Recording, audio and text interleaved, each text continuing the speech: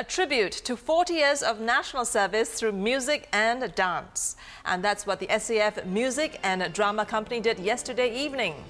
They staged a gala performance entitled 40 Stories Saluting NS Men in appreciation of their contributions to the defense of the nation. The stellar cast included local celebrities like Dick Lee, Jack Neo and Jeremy Monteiro. Artists from the home team also joined in the performances.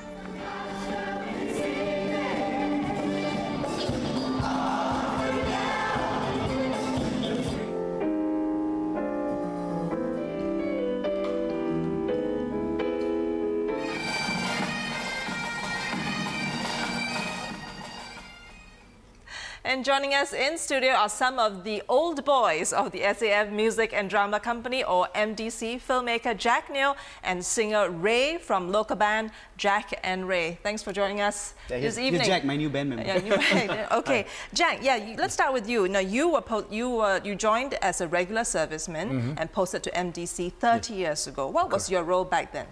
Okay, when I joined the Music and Drama Company, I'm actually an infantry officer. Okay. And in a very coincidence, and then I met someone, and then they saw my portfolio, everything. They asked me for interview. They say, "You interested to be a drama director?" I said, "Yes, definitely. I love to." So from infantry officer, and then I changed it to a music drama company, drama director. And Ray, was your experience something the same? Did you have to go for an audition? Yeah, actually, for me, I was a regular serviceman. I was in the school of infantry specialists. And what happened there was I tore 2 knee ligaments and I downgraded. So I was I was just hanging around and I wanted to do something. Yeah, I know. So I was just hanging around and they came to perform at my camp and they announced that there were audition dates. And I was never really like so big into music or trying music, so I just went for an audition just for fun and I went in after that, pure, just raw and trying to learn. Yeah, and 30 years ago, I mean, you got to travel, right, as part of the company, and it was quite rare then. What was your experience? Actually, quite fun. Actually, we go overseas, and then of course we go around and observe, we learn things, and we see how other people perform. Because during my time, show business in Singapore is not so happening, And I think Music and Drama Company is the only one so-called the professional full-time company. Besides, I think People Association. So we are the only company, and a lot of people actually join. So we need to send members go overseas and learn. Yeah. And after you joined, and then you set up your band, and now you're a professional, singer. So you think the company has kick-started your professional career? Yeah, I mean, definitely. When I first joined the music scene, I was actually brought in by a friend who wasn't Jack at that time, Jack Ho. But yeah, who wasn't Jack at that time, and he actually met him in the Music and Drama Company. And a lot of the musicians that I know now and I work with or I've networked with were all from my batch around my time. So it gave us a kickstart. And of course, gave us a lot of exposure and experience, I guess, performing experience. That was the main key for me. Yeah. Now, Jack, you took part in the 40th anniversary, yes. And so comparing now and then, what's your experience? Okay, I think a lot of changes. I remember during our time, our band is a big band. It's a big band. Now it's a smaller band, and but I think the performing style. We used to perform outside, outdoor, and I understand that now it's more indoor. Last time outdoor is like if it rain and then we have to stop performing. Remember? Yep. So now you got no more chance. It's all indoor. Yeah. Most of the stages are indoor. Yeah. Most of the army camps are. And what's your experience like? How long have you been since you left? Wow, I left in '99. So it's been about good 14 years since I left. That's right. And yeah, I mean, last time, previously we had a lot of outdoor shows and stuff like that. I mean, we still do that.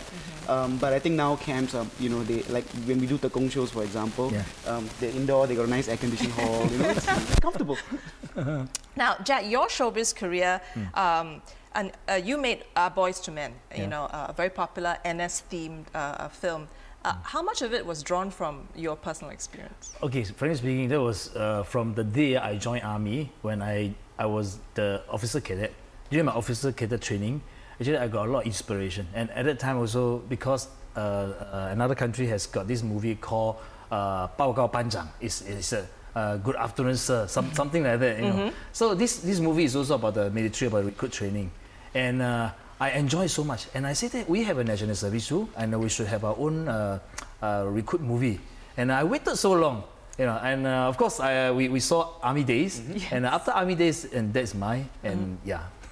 I watched it. It was great. I really enjoyed it. Yeah, thanks. Yeah, did you identify with some of the stories? Yeah, definitely. I think, you know, I mean, we all have our recruit stories and stuff like that, and I think, you know, he had quite a good depiction of what happens in the army. Yeah. But I think Music and Company actually give us a very good platform to actually do a lot of experiment, because we actually encourage like our members to actually produce items. Remember, you have to come out ideas and you know how to conduct a skit or a dance item or a song items. So actually, it's like, you know, a team effort, and then because of this, you know, because of this kind of a platform, and actually we are so professional now. And the learning process is literally like, okay, here you are, we'll throw you in hot soup right now. You know, so it's like you go in and a few days later you're jumping around on stage and you learn to dance and choreograph as well, and you know, like my first few attempts at choreographing something. Yeah. It has to be a total performance, you know, not only just like singing, dancing, acting, and host, and sometimes you have to produce.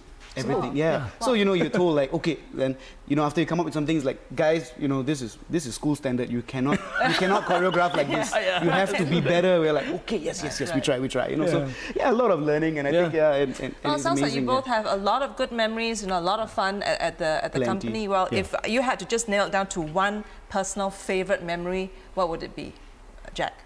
I think when I come out a new script, and then when I follow the show on duty, because you know, duty officer, so I observe, and when I see the skits are well received, you know, wow, you know, this is the kind of feeling. Sure. And Ray?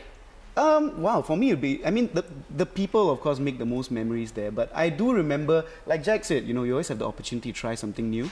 So I remember that there was once one of the guys, he used to sing a Chinese song called 朋友, and he did it so often that I actually kind of memorized the song in my head. So one day he was not well.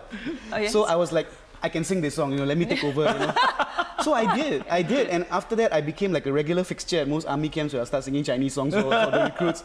And people apparently loved it. They think it's a circus act. So, you know, I was like, okay, let's do this. So you are now a bilingual singer, are you? Yes, now I've moved on to try to learn other languages too. But yeah, it was fantastic. It was fun. Okay, Ray, Jack, thanks for joining us this evening. Thanks for having us. And that was director Jack Neo and singer Rai reminiscing about their time spent in the SAF Music and Drama Company. Thanks for joining us. We'll see you next week.